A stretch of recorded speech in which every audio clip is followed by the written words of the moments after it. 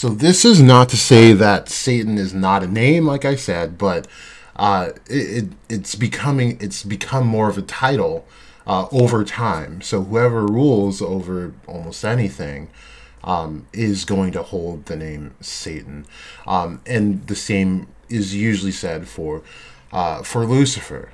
Now, off this, we have the final guys. All right, and I say guys because we have two devils that reside over this. Okay, we have Moloch, and we also have Satan. All right, and this is something you'll see in if you decide to look this up for yourself, you will usually only see Moloch and never ever Satan. I don't know why that is. I can't answer that, but that is usually how you see it. However, in further description, you will always see Moloch and Satan. Now, a different spelling for Moloch is Melech. And that's why I said we have to remember Samael's other name is Adremelech. And Melech, like I said, over time has changed because of this being. While Moloch started out as a god, the methods of approaching Moloch and what Moloch wanted from people became more devilish. So he is known for child sacrifice and fire. So Moloch has become, instead of gift, has become sacrifice. So this is going to be one of your strongest demons in this series, if Spada goes along with this, as well as Satan. Now, for Satan, it is going to mostly depend on your source. So it's very hard to say at this point, but in my theories, I attribute Satan to also mean Lucifer. Now, let's just talk about the names, because so far we have Lucifero, and we got a Lucifugus. Okay. Or no, it was just that. The other one was the correct spelling, by the way. So Lucifero, Lucifugus. And right now we have people saying that, Lucifero is Lucifer of this series. And while that can definitely be true, I'm not going to say that anything is wrong per se. You just have to stay consistent, that's all. So if we think that, then we have to understand, like, okay, if we go back to the first two devils that we just saw, why would Tabata use the actual names Lilith and Nama, who are actually attributed to this in lore, and not use the actual name Lucifer? So this is my whole my whole mode of operation here, is that's why I don't think Lucifero is your actual, like, he doesn't belong here. Lucifero belongs here. Okay? And to go back to the names here, we have Lucifuge Rofocal. You will see this in a lot of the layouts that you'll see of the Qliphoth. And we have to understand that Lucifer and Lucifuge are completely different, especially Lucifugus. So Lucifuge means to flee light, while Lucifer means the bringer of light. So Lucifuge is the antithesis of Lucifer within the Qliphoth. Okay, so that's something very, very important to understand. And then we have the name Rofocal. Now, there are a couple of different things as far as the second one goes. And the first one is that this is just another way to say Lucifer backwards, right? Refocal, and then just turned it into Rofocal. Now, the other one is also a play on the name Vocaler, which is another demon within the Qliphoth. I believe resides in actually one of the pathways. Not sure how much stress Tabata is going to put on the pathways, but they are usually pretty important as far as ascending and descending the tree. So this is the important thing to understand, is that Lucifer and Lucifuge are two different beings. However, I'm going to show you the translation of the Book of the Red Dragon, where they do talk about Lucifer and Lucifuge. So here we have, this is what he looks like. This is Lucifer. This is how they painted him. Just looks like a just ugly ass dude, to be honest, and just upset. But within this book, we are given sigils, and this is his sigil here, and then a description. So I'll read it to you. The first conjuration in the Grand Grimoire is addressed to Lucifer, prince and master of the rebel angels. The second and third conjurations are also addressed to Lucifer, and he is praised as 100 kingdoms call unto Lucifer. He makes the promise cited in the Grand Grimoire and can thus be interchangeable with Lucifuge Rofocal. Now, they say he can be interchangeable with Lucifuge Rofocal, as I said previously, that you'll see some of these layouts have just the word Lucifer in there. Now, it goes on to say, although he is distinguished by citing Lucifuge Rofocal as his prime minister. So they say right here, even though they are interchangeable, Lucifer himself made Lucifuge Rofocal a separate entity. He is the prime minister of hell, while Lucifer rules over it. So right there they explain that these are two very separate beings. He describes himself thus: the powerful and supreme independent emperor, free and absolute master of all subterranean kingdom, despotic lord in all jurisdiction, sagacious, formidable, terrible, very noble, who governs all fortune, all sages, wise, sagacious, fortuitous, and sublime, bright character. I am the dominator of Europe and all misfortunes of Asia in particular. So this is his capacity, and like I said, I wanted to stress the importance that, yes, while you do see Lucifer in some of these layouts, Lucifer himself made Lucifuge Rofocal his prime minister, meaning Lucifuge Rofocal serves under Lucifer directly, which is why his name is so close to Lucifer. On the previous page, we have Lucifuge Rofocal. Okay, and I believe this is also a way of depicting it as well. That's Lucifuge. This is his sigil, and I'm going to go on with the description. So Lucifuge Rofocal is the primary spirit in the Grand Grimoire. Like I said, he goes over all the contracts, so this is the one you have to summon before you do anything else, essentially. He is the one with whom the pact is made and governs the superior and subordinate spirits. He is the infernal prime minister. He has the power that Lucifer grants him over all wealth and all treasures of the world. So again, it says Lucifer grants him this power. He has under him Baal, Agares, and Marbas, and thousands of demons or spirits who are his subordinates.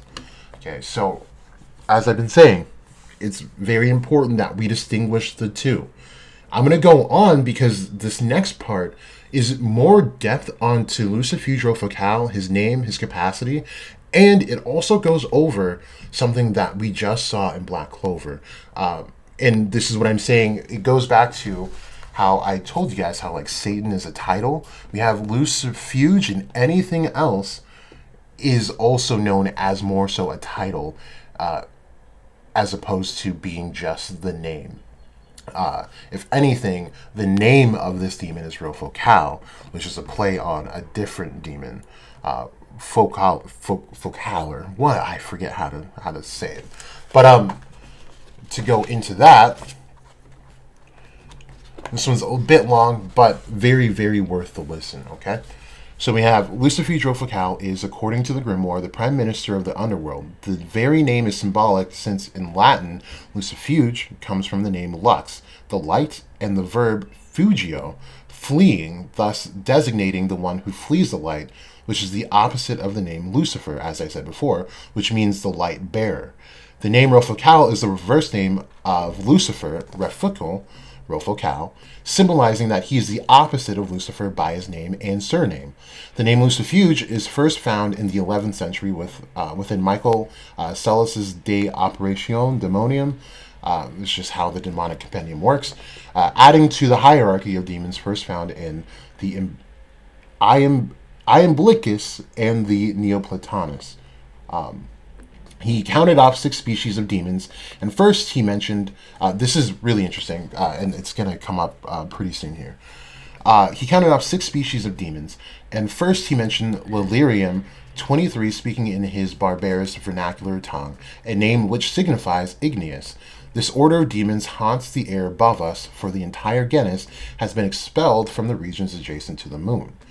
As a profane thing with us would be expelled from a temple, but the second occupies the air contiguous to us, and is called by the proper name aerial.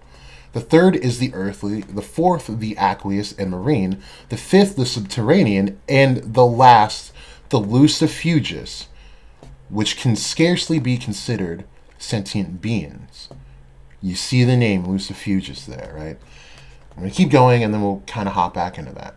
So all these species of demons are haters of God and enemies of man, and they say that the aqueous and subterranean are worse than the merely bad, but that the lucifugous are eminently malicious and mischievous. For these, said he, not merely impair men's intellects by fantasies and illusions, but destroy them with the same alacrity as we would the most savage wild beast. The aqueous suffocate in the water all that approach them. The subterranean and lucifugous, if they can only insinuate themselves into the lungs of those they meet, seize and choke them, rendering them epileptic and insane.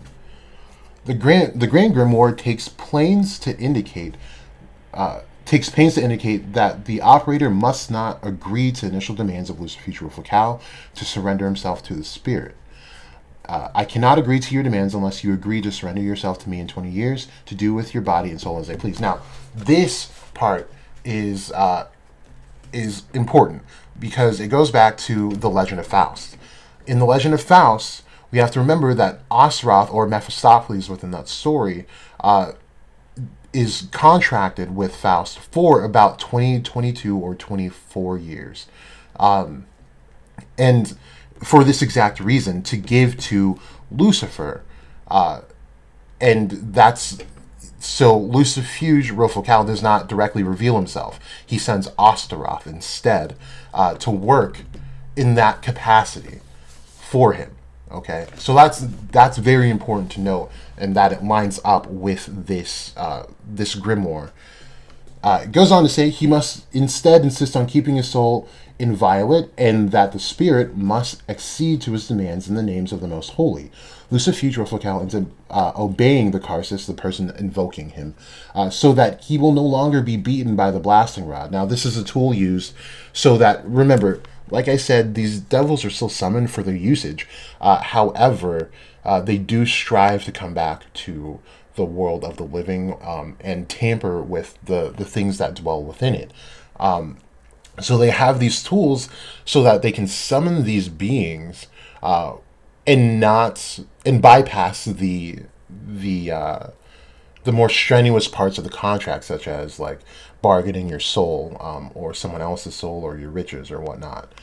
So this is what they refer to as the blasting rod. The Karsus then states his demands. The spirit must appear to him or to the one who will be in possession of the grimoire. In addition, the Karsus asks for the location of the nearest treasure in exchange for returning a gold coin to Lucifuge on the first day of every month, just like rent.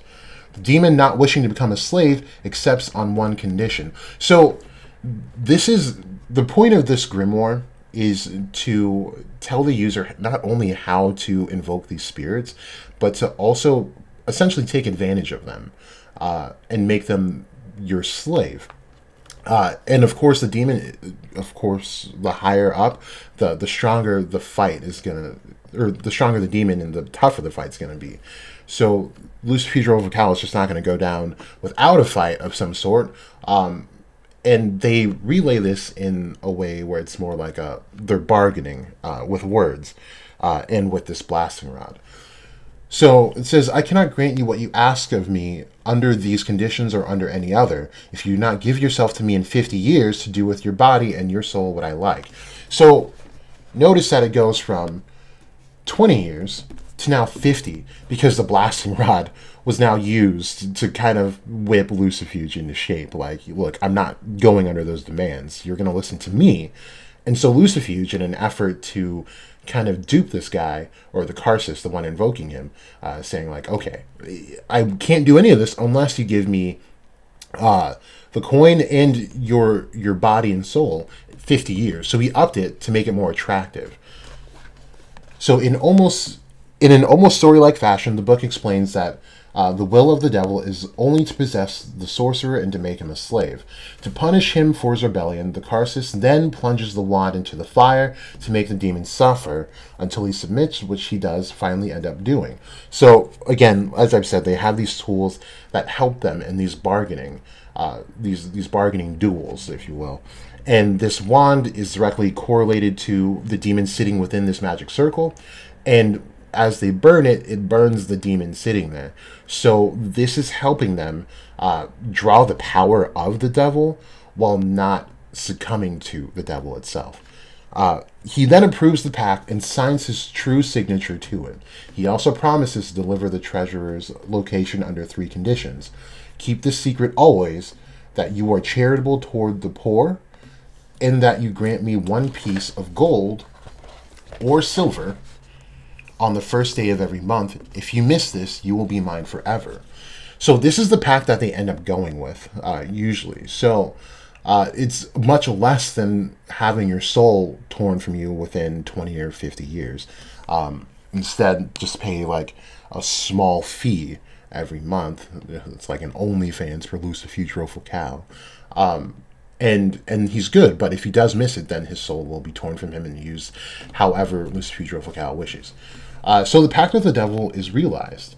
He has approved it and is subject to the sorcerer, to whom he must now obey without being rebellious. However, should the wizard make the slightest error, the demon will be there to take his body and soul.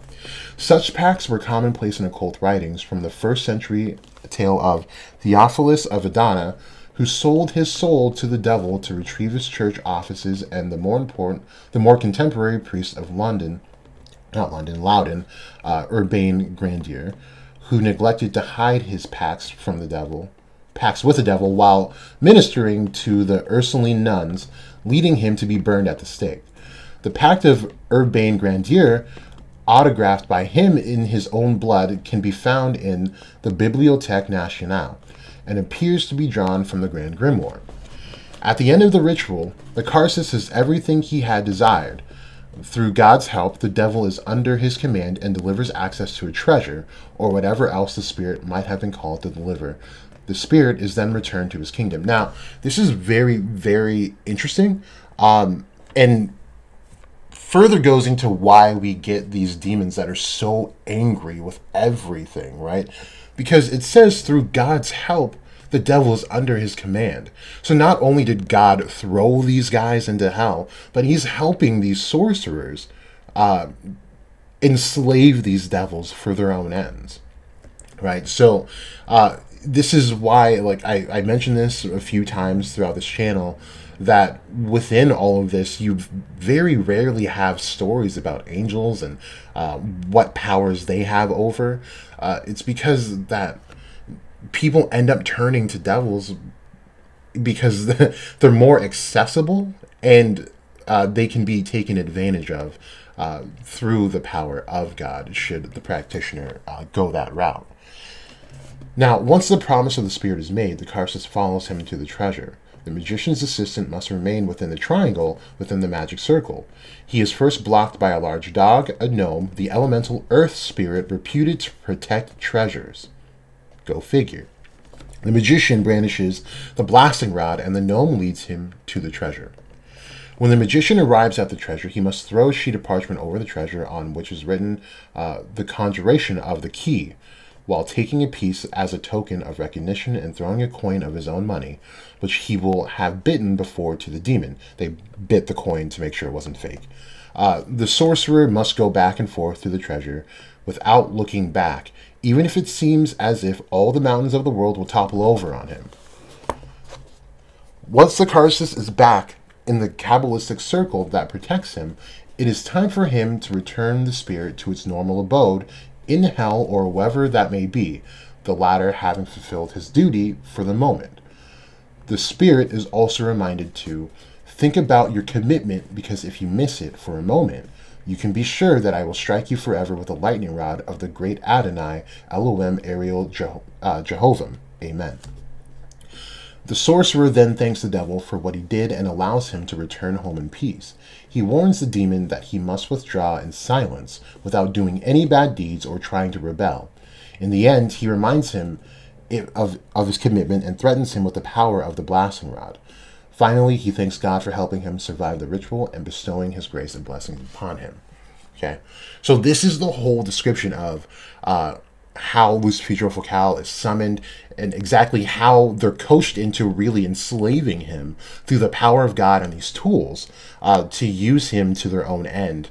And so, of course, you would think, hey,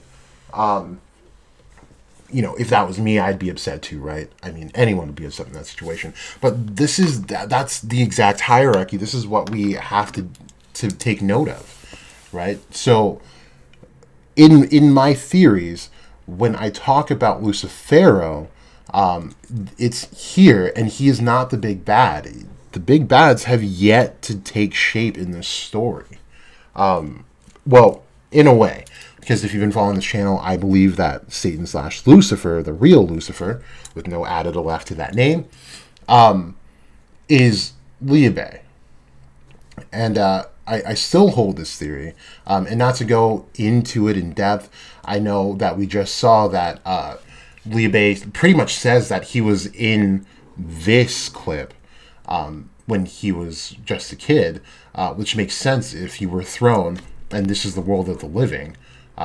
It's that seal, which does make sense. It makes total sense. However, speaking in a contextual manner, how shallow is this story that you're given? That Liebe was here, he was yeeted out of it, and now Lilith and Nama are just dead. That's a very shallow story. So that's why I believe there's much more to it. And if you guys are curious and you haven't seen that theory yet, I do suggest just scouring the channel. I talk about it a lot. And it goes in, this really goes into like the Espada theory. I think it's looking much more prevalent right now. One of the other things I did want to touch on are the pathways. So there are 22. We have a path from here to there, there and there, there and there. We'll start with the outside ones first. Very obvious. Then we have them going straight up, straight across, right there, and then diagonals. Again, all connecting to here. So if I drew this right, we should have 22. We have 1, 2, 3, 4, 5, 6, 7, 8, 9, 10, 11, 12, 13, 15, 16, 17, 18, 19. I forgot that these are actually separate, so it gets a little confusing. Let me count it again. 1, 2, 3, 4, 5, 6, 7, 8, 9, 10, 11. This one's split up because we have other pathways. We'll say 11, 12, 13, 14, 15, 16, 17, 18, 19. Okay, so this is where I'm getting mixed up. I don't have it right in front of me, so you just have to bear with me. But there are 22 pathways, and there are devils that actually rule over the pathways. Now, it's very, very hard to find the not only just the names, but just descriptions of these devils. Well, I do know where to find those. Without having a description, it's very, very tough to include them in the story, which kind of leads me to question whether Tabata is going to include them or not. But it does give him a lot of writing space. One of my theories for Zagrid is that, you know, he belongs to one of these pathways, and if not, he belongs to the outside of it, which I did just talk about, I believe. But yeah, this is where chaos, void, and darkness exist, and destruction and all that stuff. So in the middle here is Da. And this is the pathway. This is not the pathway, but the doorway to hell, the doorway to the Qliphoth. And the one who rules over it is actually Belial, or Adam Belial, or Beelzebub, or Baal-zebub.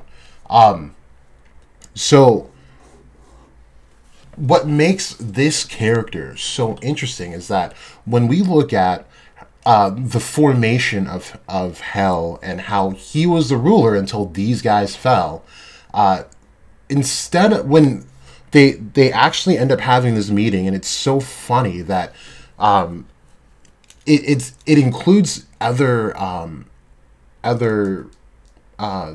demons from different cultures. I'm losing my the word for that, but includes, you know, demons from other cultures, and they have this meeting, and it involves not just these devils, but it includes like Greek devils and also Lovecraftian devils, which are sometimes canon and not canon, but there are some that have made it into even the world of Kabbalah from the Lovecraftian sense. So it's very, very interesting. But within this meeting, we have these guys are pretty much running it, where Moloch is just on a warpath. He just wants to fight God and oppose everything he does. And Satan is more so against humans, in a sense. And then we have Lucifuge, who's there, who is wanting to worry about...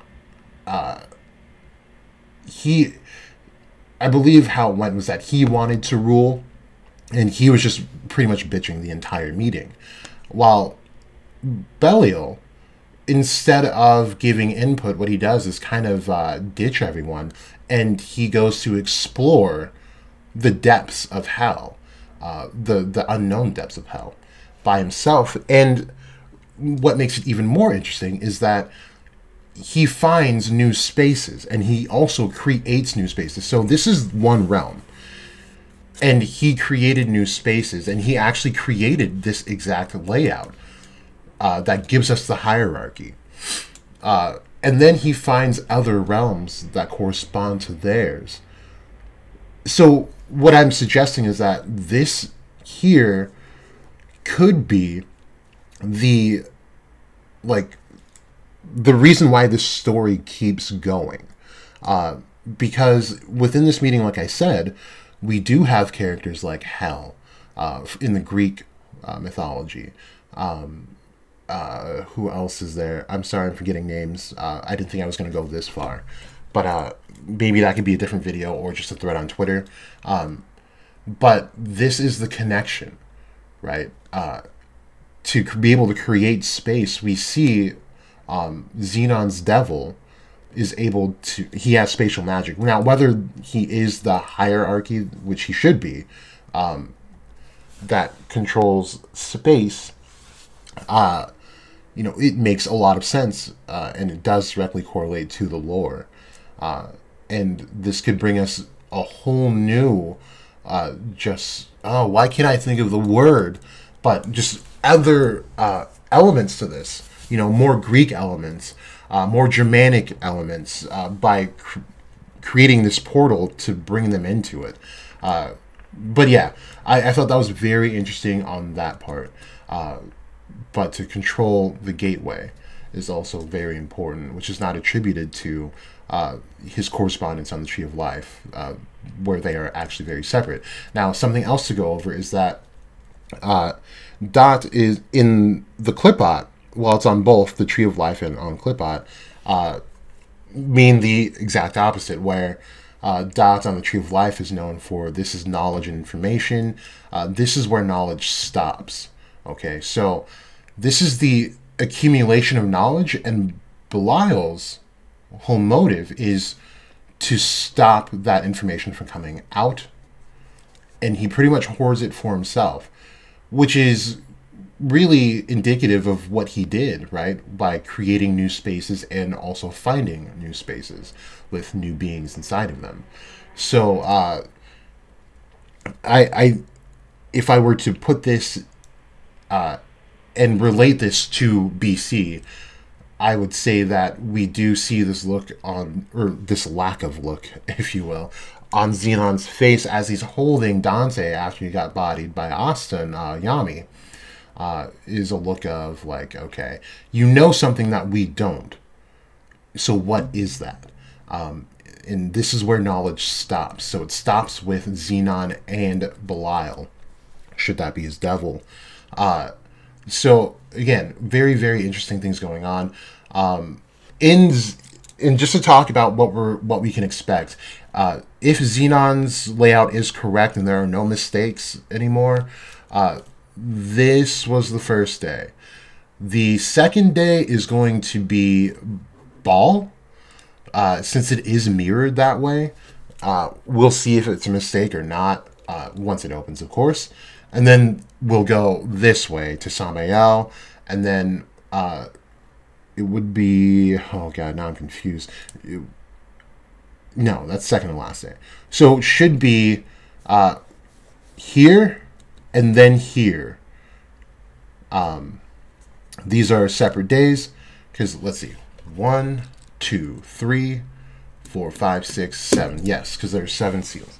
So this is 1 seal, 2nd seal, 3rd seal, 4th seal, 5th seal, 6th seal. Then this here, all 3 of them are the 7th. Okay, so while they are worried about Lucifero coming out, Lucifero is only your 2nd highest of the 3 principalities of hell. To go back to that, the 3. We have 3 infernal principles of hell. Okay, the 3 IPH was what we're going to call them, which will be, in order of rank, Belial, Lucifuge, and Osteroth. Okay, those are your 3. When they say 3, they don't mean that it's this. Remember, they say these are the 3 pillars holding up the highest. Okay, so they are holding up Moloch and Satan. This last clip here, those are the 3 that are going to, they pretty much keep everything in check. And as I noted, I believe in a Twitter thread, this makes sense. If we have Belial as your first, look at who all is under Belial. Belial controls this, I would say, the middle and right section here, because he controls Dot, which is connected to everything here and also everything here. So all of this is under his order. While we have Osteroth right below, who just has this 1. Okay, so he rules over just 1 other thing. Then we have Lucifugio Focal, who controls this entire side, which gives him 2 other legions here. So Belial rules more, Lucifuge rules the 2nd most, and Osteroth rules the least. So it makes sense as to why they're laid out this way, as we see with the numbers 4, 3, and 2. And as far as Black Clover goes, Osteroth is released on the 2nd to last day. This gives them time to prep, because if he does act as the spy, he would be the strongest devil on the field.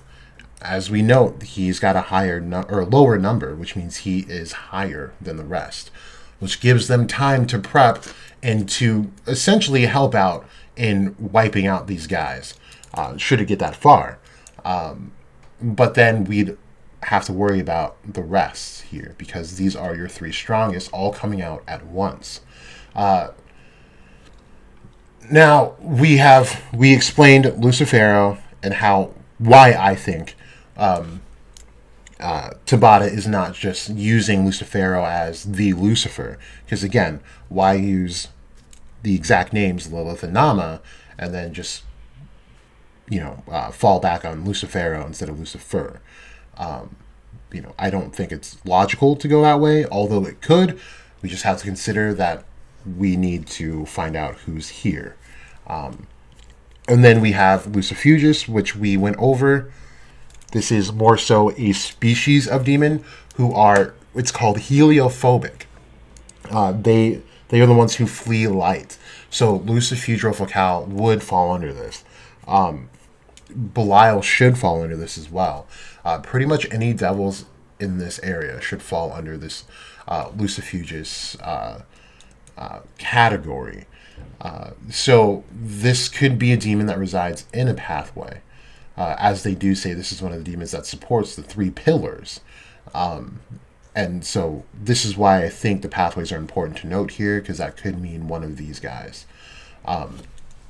And if so, that would be very, very interesting, because then Tabata is adding even more elements into this, as there are so many, as you guys already know if you've been a fan of this channel.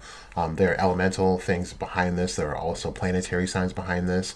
And just to circle back, as I said I was going to, the only one that does not get a planet, instead gets a star, is Belphegor in this. This is the Black Sun. And what's interesting is that, you know, we are the things that we have come to know about the Tree of Life and the Tree of Death are also astrological. And this comes down to a very scientific point of view, and these things all correlate. This is how people back in the day made sense of everything. How this was a very heliocentric model, as opposed to a lot of people thinking that everything revolved around the Earth, which is actually just down here. The sun is in the middle of everything, and everything revolves around it. As we see, it's connected to everything. So this was one of the more groundbreaking ideologies coming into, I believe it was the 11th century. So it's all very interesting. It has scientific proponents. It's got philosophical components, as well as just straight up mythology and lore that connects to a lot of different lore across time and cultures. So I think I'll stop here. I could keep going, but there's a lot of marks on this, and now it looks like a crazy mess. But thank you guys for tuning in. Let me know if this makes sense to you in the comment section below. But for the main part, I really hope that the layout makes sense, and what Lucifero and Lucifugus now makes sense, as far as, you know, some of these names being titles as opposed to just names. So that's kind of the point that I wanted to get across, as well as getting the 3 infernal principalities of hell in there, and why and how they're important and whatnot. So just let me know what you think about this in the comment section below. Willing to do more in-depth stuff if you guys need it. But like I said in the beginning, I just kind of thought it was needed, as it doesn't seem like a lot of people fully understood what was going on to begin with. So so hopefully this did answer those questions. And yeah, this has been OATz the Goat. It's still Magna. It's still Magna season. It's still Magna season. You either know or you don't.